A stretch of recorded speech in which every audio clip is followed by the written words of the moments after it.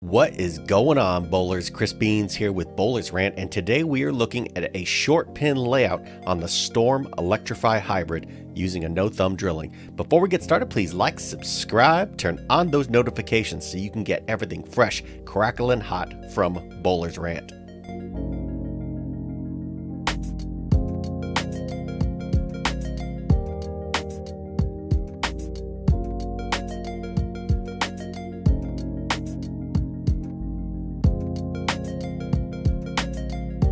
Like usual, when I get new rocks, I took this ball to Zookie's Pro Shop here in Tampa, Florida to put a short pin no-thumb layout on this ball. The pin to pap is 2.5 inches and the val is 35 degrees. I wasn't sure what to expect when I drilled it, but I found out real quick. This ball has a reactor-based cover, it's fairly responsive to friction, and the val I put on this ball only added to the sharp reaction you see on the back end when the ball sees friction.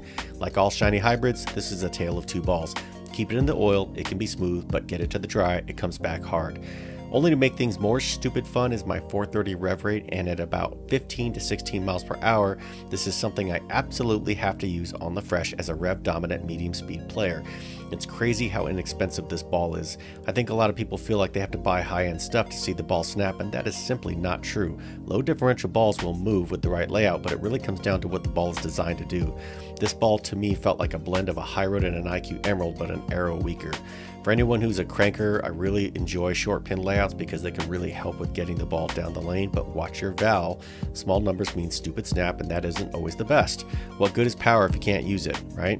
55 to 65 degree valves have been kind to me on symmetrical balls for what it's worth, but I'm also not complaining about recovery. This is a ball that with proper oil I like throwing front to back, but I don't want to use it to chase the shot because I simply like stronger pins when I want a boomerang like an IQ Emerald. Resurface this if you want it to go longer, but in short, I really like this ball when I have enough oil to support the reaction. And there you have it, a short pin layout on the Storm Electrify Hybrid. I want to thank Mikey Pinnell at Bowling Science for helping me with the selection on this layout.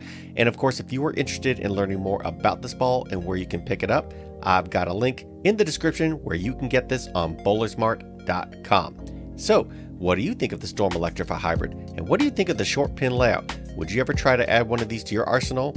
And if so, would you go with this layout or something different? Drop me a comment, let me know, let's continue the conversation. More updates are coming, and until then, bow well.